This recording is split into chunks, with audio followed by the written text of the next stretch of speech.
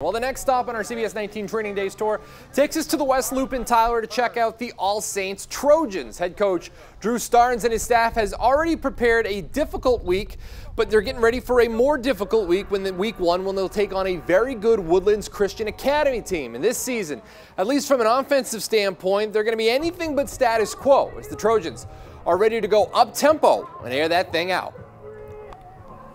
We're going to play a fun brand of football this year. We're going to air it out. We're going to run the football. We're going to play an up-tempo offensively and defensively. We're going to be aggressive. In the past, we've shortened the game. We've been heavy run-oriented offense. This year, we're going to be a little different. We're going to be fun to watch. We have Roland Poster. Roland Poster is a quarterback with a great arm, but what I think is most important about Roland is Roland's a great leader, and he has a great football IQ. He's like having a coach on the field, and so that really helps us, and it kind of gets everybody settled down and gets us going in the right direction.